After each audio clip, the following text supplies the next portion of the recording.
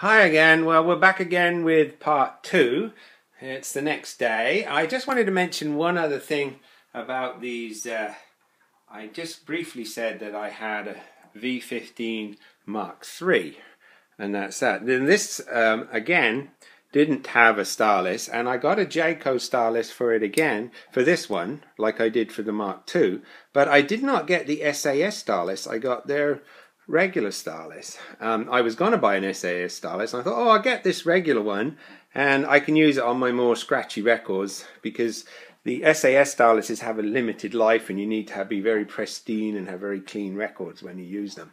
But anyway, I've been really blown away by this. I know they probably vary in quality, but I've been really blown away how good the regular starless is, and it wasn't expensive. I picked it up for like $50 or something. It's really good. Now everybody says out of the old Shure line of cartridges that the Mark III was the best, and I think I wouldn't say it's the best, but it's a better all-round with that particular starless on it. Anyway, it's a better all-round cartridge, especially for putting things up on YouTube. But I've also got the next one up from this, the Mark IV I've used, and with the other 3-arm. I think there's a video up on my channel about that too. As we're talking about Shure cartridges, I thought I'd mention this cheap Shure they brought out, more modern one. This is the M97X. A lot of people use this because it was at a reasonable price, I think about $75 to $95 this one came out at. It's got the little brush on the front and everything, and the starlesses are interchangeable, so that's not a bad starless. I mean, it's not as good as the Mark II or the Mark III, but it's okay. It tracks at between 3/4 and 1.5 grams, so it's nice and light.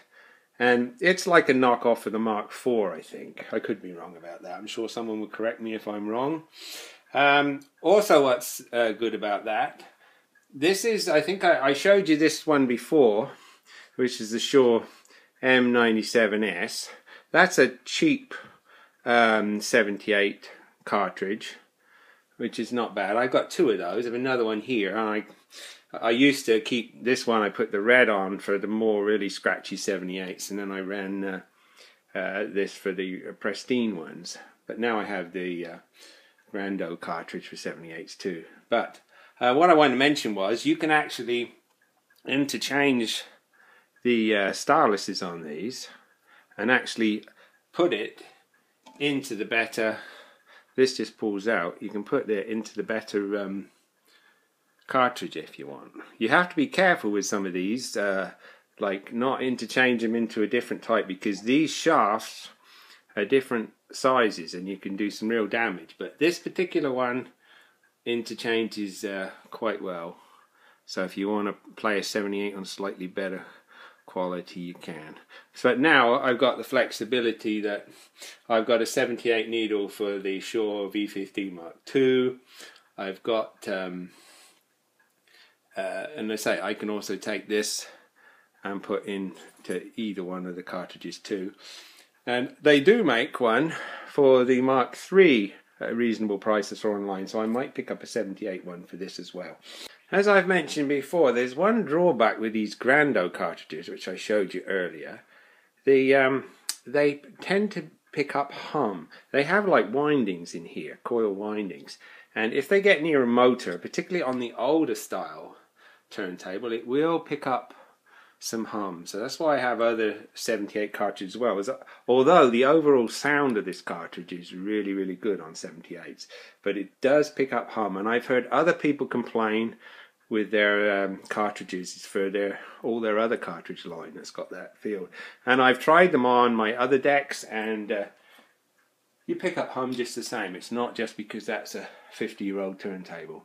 Anyway, I'm going to get back to my book and show you some other things around that I recorded yesterday, then I'll do a bit more after that. And then there's all the blurb from the different Shure cartridges, different models that we have. So I'll just try and cut this short, but it's got all the different stuff here and the different weights and everything. This is other blurb for other cartridges. That's for the other model arm I had on a turntable you probably saw on my videos. And then I get to my speakers. I have these Tannoy 15-inch monitor gold speakers. I'll just take it out and show you. There's one there with Merry Christmas on it. And their dual concentric speakers, been fantastic. I went to the factory with my dad and picked those up when I was a little boy. I remember distinctly going. And that's the same cabinet right there.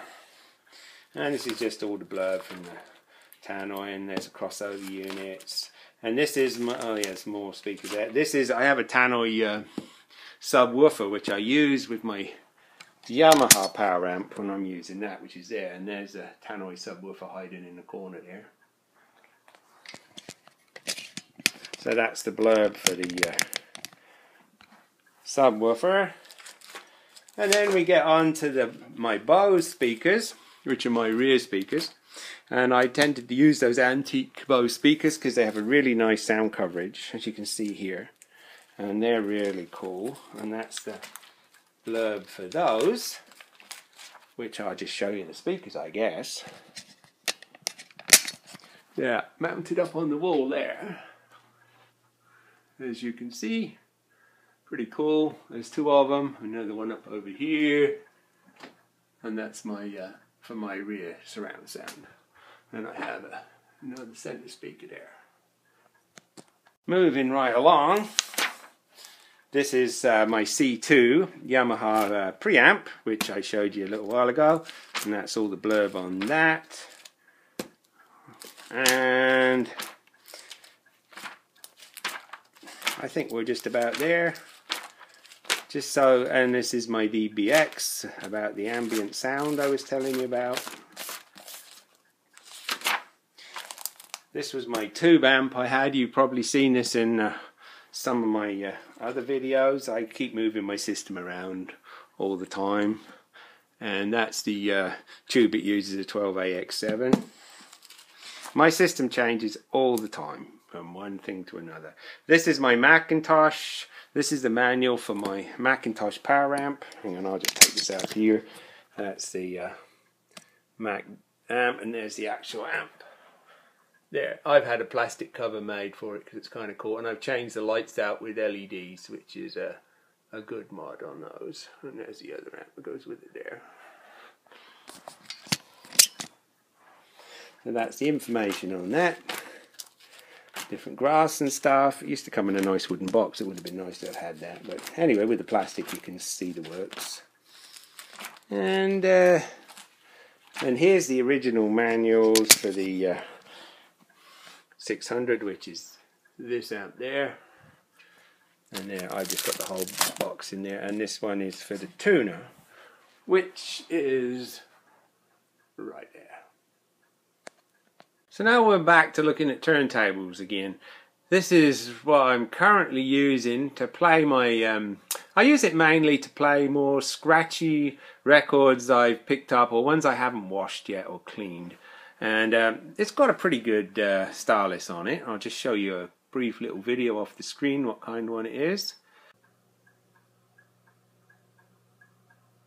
Of course, is a DJ turntable. This is a PT2000, one of the early Gemini one. It's a high torque direct drive turntable, and it does basically the same as the other ones, but it doesn't have the feature where you can click the two buttons together to get 78. Unfortunately, it's more like the other deck. But it's a very powerful motor on it, and it's a proper DJ turntable. This is a mat I put on.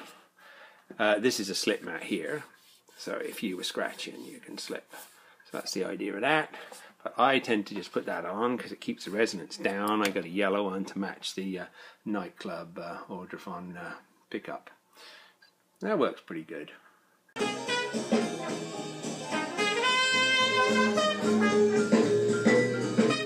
Okay, one other little feature I wanted to show you that I built in my system is that I'm under the impression that you get different amplifier, different cartridges to get different sound, and it depends on what kind of record you're playing.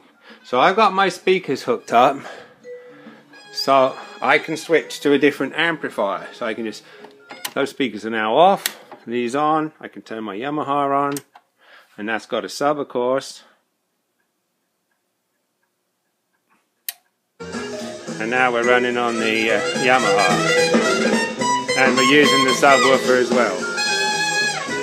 And I like to be able to go on to surround sound as well, which is good, and just change it. So anyways, that's a little feature I did. I'm just gonna we'll shut the sound off for a second here. I just wanted to point out that another important feature to put on any speakers, especially if you've got 50-year-old speakers you don't want to blow up, is put a fuse in. I know there's all this about, oh, I got to use great big thick wire. I hate to say it, it's a load of rubbish, but sounds just as good on a coat hanger. Main thing is, I've got 1 amp fuses in here. So if I crank my volume even too loud, it'll blow the fuse. Better blow a fuse and my 50-year-old speakers. So that's a little feature I did. Now I'm back, and with this particular Macintosh amp, you can't blow the amplifier by being open circuit or anything, but as a precaution, because both amplifiers are turned on at any one point, this is a 3-pole switch, so it has a middle position, so that's completely open to both amplifiers in between switching them, so you're not going to get any stray currents and blow up your amplifiers. Okay, so that's a nice feature to do. Anybody wants a circuit for that sometime, I can help you out with that. You only have to switch the 1 red wire from each channel and just put your grounds together, because it's common ground to the chassis on all these amplifiers. The other little thing I have here is one of the 45 players. Everybody's seen this. Comes in 2 models. This is just the deck version, and that plugs in through a preamp in the same way a regular record player works, but it just works the for 45s, and they have a volume on here which is just like a pad, so it's best just to bypass that and just use the switch and put in a modern cartridge. I have another one in the other room that has the amplifier built in. Maybe I'll give that a play for you just to show you.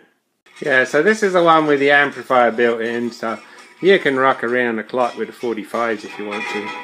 He beat out a song in the old lunchroom.